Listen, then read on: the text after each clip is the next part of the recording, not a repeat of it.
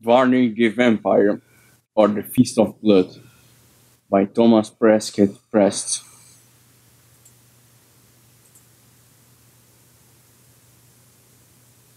Produced by Charles Franks, Deborah Thorson Brown, and PG Online distributed by Free Agency.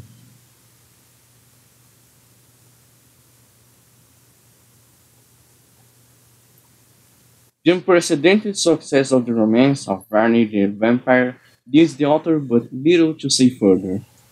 That he accepts the success and its results as gratefully as it's possible for anyone to do popular favors. A belief in the existence of vampires first took rise in Norway and Sweden, from whence it rapidly spread to more southern regions, taking a firm hold of the imaginations of the more credulous portions of mankind. The following romance is collected from seemingly the most authentic sources, and the authors must leave the question of credibility entirely to his readers, not even thinking that he is particularly called upon to express his own opinion upon the subject.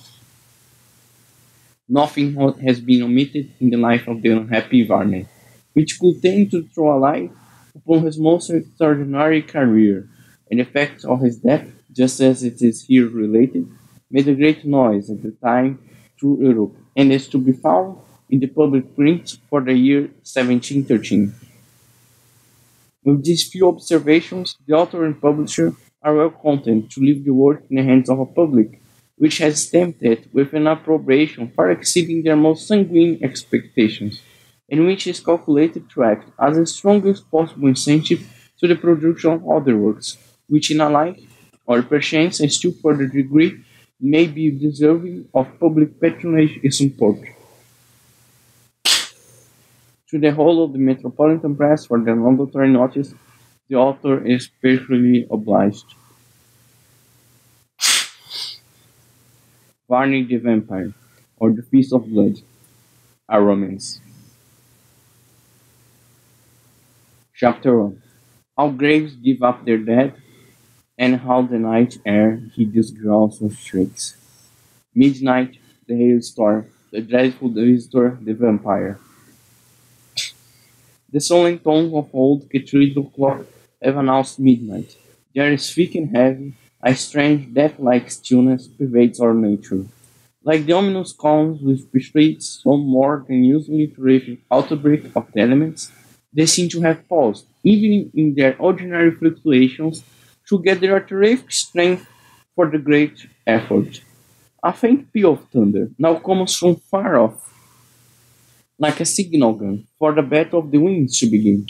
It appeared to awaken them from their lethargy, and one awful warring hurricane swept over a whole city, producing more devastation in the 4 or 5 minutes it lasted than would a half-century ordinary phenomenon.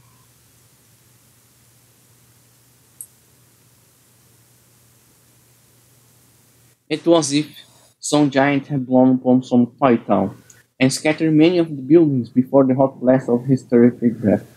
For as suddenly as the blast of wind had come did it cease, and all was as still and calm as before. Sleepers awakened, and thought that what they had heard must be the confused chimera of a dream. They trembled and turned to sleep again. Always still, still as the very grave. Not a sound breaks the magic repose. What is that? A strange, pattering noise, as of a million of fairy feet. It is hail. Yes, a hailstorm has burst over the city. Leaves are dashed from the trees, mingle with small balls. Windows that lie most opposed to the direct fury of the pelting particles of ice are broken, and the rapt response that before was so remarkable in its intensity is exchanged for a noise which in its accumulation drowns every cry of surprise or consternation, which here and there arose from persons who found their houses invaded by the storm. Now and then, too, there would come a sudden gust of wind that in its strength, as it blew laterally, would for a moment hold millions of the hailstones suspended in midair, but it was only to dash them with redoubled force in some new direction where more mischief was to be done. Oh, how the storm raged! Hail, rain, wind. It was, in very truth, an awful night. There is an antique chamber in an ancient house. Curious and quaint carvings adorn the walls, and the large chimney-piece is a curiosity of itself. The ceiling is low, and a large bay window from roof to floor looks to the west. The window is latticed and filled with curiously painted glass and rich stained pieces, which send it a strange yet beautiful light when sun or moon shines into the apartment. There is but one portrait in that room, although the walls seem paneled for the express purpose containing a series of pictures. That portrait is of a young man, with a pale face, a stately brow, and a strange expression about the eyes, which no one cared to look on twice. There is a stately bed in that chamber, of carved walnut wood in its made, rich in design and elaborate in execution. One of those works of art which owe their existence to the Elizabethan era, it is hung with heavy silken and damask furnishing. Nodding feathers are at its corners. Covered with dust are they, and in made a funereal aspect to the room. The floor is of polished oak.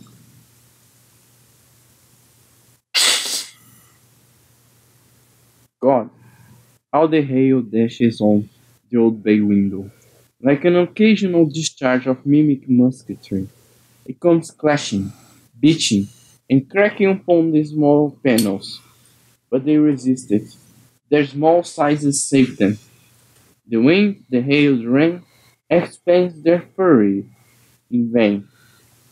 The bed in that old chamber is occupied. A creature formed in all fashions of loveliness lies in a half sleep upon that ancient couch. A girl, young and beautiful as a spring morning, and long hair has escaped from its confinement and stirs from the blackened coverings of the bedstead. She has been restless in her sleep, for the clothing of the bed is in much confusion. One arm is over her head, the other hangs nearly off the side of the bed, near to which she lies. A neck and bosom that would have formed a study for the rarest sculptor that ever Providence gave genius to, were half disclosed. She moaned slightly in her sleep, and once or twice the lips moved as if in a prayer. At least one might judge so, for the name of him who suffered for all came on faintly from them. She had endured much fatigue, and the storm does not awaken her. When it can disturb these numbers, it does not possess the power to destroy entirely. The turmoil of the elements wakes the senses, although it cannot entirely break the repose they have lapsed into. Oh, what a world of witchery was in that mouth, slightly parted and exhibiting within the pearly teeth that glistened even in the faint light that came from that bay window. How sweetly the long silken eyelashes lay upon the cheek. Now she moves, and one shoulder is entirely visible, whither fairer than the spotless clothing of the bed on which lies the smooth skin of that fair creature, just budding into womanhood. And that transition state represents to us all the charms of the girl, almost of the child with the more mature beauty and gentleness of advancing years. Was that lightning? Yes, an awful, vivid, terrifying flash. Then a roaring peal of thunder, as if a thousand mountains were rolling one over the other in the blue vault of heaven. Who sleeps now in that ancient city? No one living soul. The dread transept of eternity could not more effectually have naked anyone. The hail continues. The wind continues. The uproar of elements seems at its height. Now she awakens, that beautiful girl, on the antique bed. She opens those eyes of celestial blue, and a faint cry of alarm bursts from her lips. At least it is a cry which, Amid the noisy turmoil without, sounds but faint and weak. She sits upon the bed and presses her hands upon her eyes. Heavens! What a wild torrent of wind and rain and hail! The thunder likewise seems upon intent upon awakening sufficient echoes to last until the next flash of forked lightning should again produce the white concussion of the air. She murmurs a prayer for those she loves best. The names of those dear to her gentle heart come from her lips. She weeps and prays. She thinks then of what devastation the storm must surely produce, and to the great God of heaven she prays for all living things. Another flash, a wild blue, the withering flash of lightning streams across the bay window, for an instant bringing out every color in it with terrible distinctness. A shriek bursts from the lips of the young girl, and then, with eyes fixed upon the windows, which in another moment is all darkness, and with such an expression towers upon her face as it had never been before. No, she trembled, and the respiration tense fear stood upon her brow. What? What was it? She gasped. Real or a delusion? Oh God, what was it? A figure tall and gaunt, endeavoring from the side to clasp the window. I saw it. That flash of lightning revealed it to me. It stood the whole length of the window. There was a lume in the wind. The hail was not falling so thickly. Moreover, it now fell what there was of it. Straight and yet a strange clattering sound came upon the glass of that long window. It could not be a delusion. She is awake, and she hears it. What can produce it? Under facial lightning? Other cheek? There could be now no delusion. A tall figure is standing on the ledge, immediately outside the long window.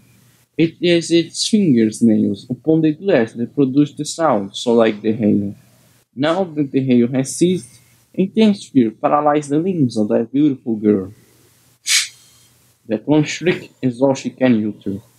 With hands clasped, a face of marble, a heart beating so wildly in her bosom, that each moment it seems as if it would break its confinements. Eyes distended and fixed upon the window, she waits, froze before her. The pattering clattering of the nails continued.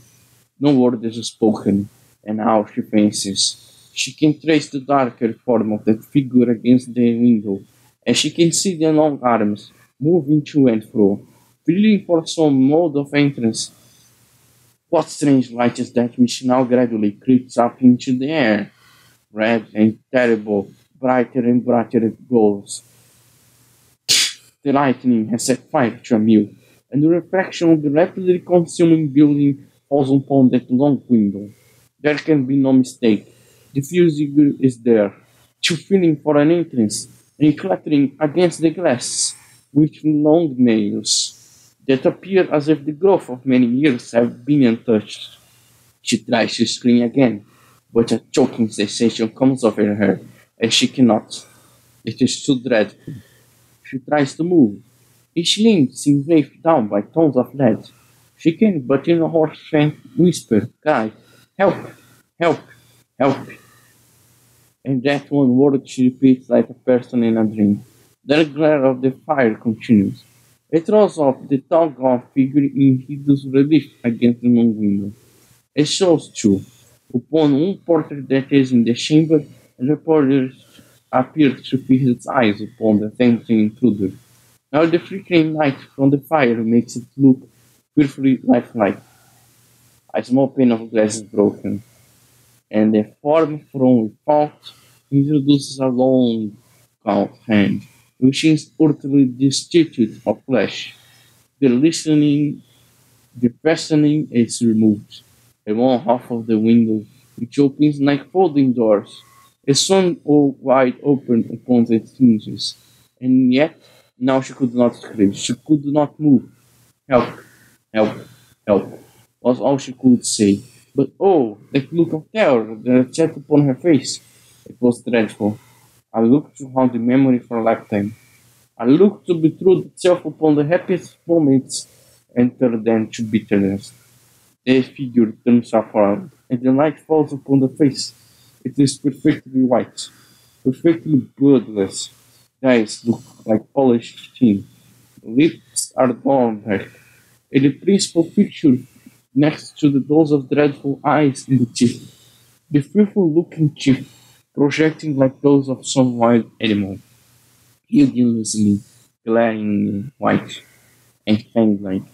It approaches the baby with a strange gliding movement. It clashes together the long nails that literally appear to hang from the fingernails. No sound comes from its lips. Is she going mad? That young and beautiful girl exposed to so much terror? She has drawn up all her limbs. She cannot even now say help. The power for circulation is gone, but the power of movement has returned to her. She can draw herself slowly along to the other side of that. From that to our to which the hideous appearance is common. But her eyes are fascinating. The glance of serpent could not have produced a greater effect. Compared the indignant gaze of those awful metallic looking eyes that were bent on her face, crouching down so the gigantic face was lost, and the horrible protruding white face was the most prominent object came on the picture. What was it? What did it want there? What made it look so hideous, so like an inhabitant of Earth, and yet to be on it? Now she has got to be on the verge of the bed. Any figure pauses.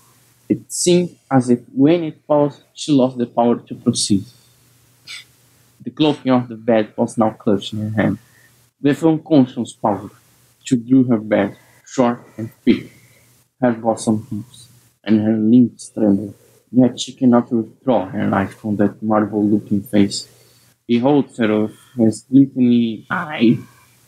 The storm has ceased, all is still. The winds are hushed. The church clock proclaims the hour of dawn. A hissing sound comes from the threat of the hideous being, and he raises his long, gaunt arms. The lips move. He advances. The girl places one small foot from the bed on the floor. Susan constantly is dragging the clothing of her. The door of the room is in that direction. Can she reach it? Has she power to walk? Can she withdraw her eyes from the face of the intruder and so break the hideous charm? God of heaven, is it real or some dream so like marriage as to nearly overturn the judgment forever? The figure has paused again, and half on the bed and half off the head, that young girl lies trembling. Her long hair streams across the entire width of the bed, and she has slowly moved along. She has left it streaming across the pillow. The pause lasted about a minute. Oh, what an age of agony! That minute was indeed, and all for madness to do its full work in, with a sudden rush that could not be foreseen, with a strange howling cry that was enough to awaken terror in every breast. The figure seized the long tresses of her hair, and twining them around his bony hands held her to the bed. Then she screamed, having granted her then power to scream. Shriek followed shriek in rapid succession. The bedclothes fell on her heap by the side of the bed. She was dragged by her long silken hair completely onto it again. Her beautifully rounded limbs quivered the agony of her soul. The ghastly, horrible eyes of the figure leaned over that angelic form, in hideous satisfaction, horrible profanation. He dragged her head to the bed's edge. He forced the bag by the long hair still entwined in his grasp. With a plunge, he seizes her neck and swings like teeth. A gush of blood and a hideous sucking noise follows. The girl has swooned, and the vampire is at his hideous repast.